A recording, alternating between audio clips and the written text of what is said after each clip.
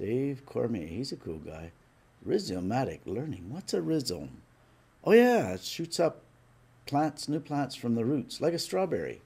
All I see is roots there, though. The roots are going down. Down to what? Why do we teach? We teach to learn and learn to teach.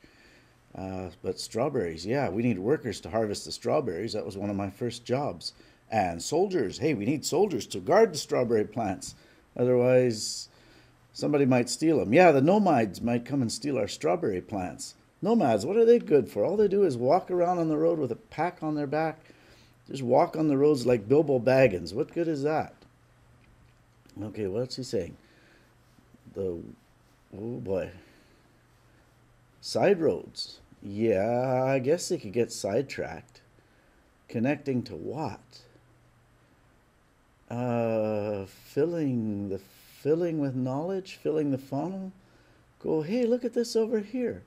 Hey, well, look what I found over here. Maybe the nomads aren't so bad. Look at that. Oh, yeah, and over there. There's that. Yeah, I remember.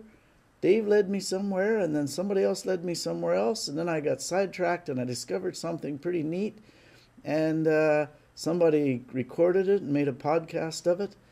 I guess I'm going to have to rethink what I think about nomads, because all this trekking and tracking around all over the place, getting off the road, that really is a fairly good way to knowledge.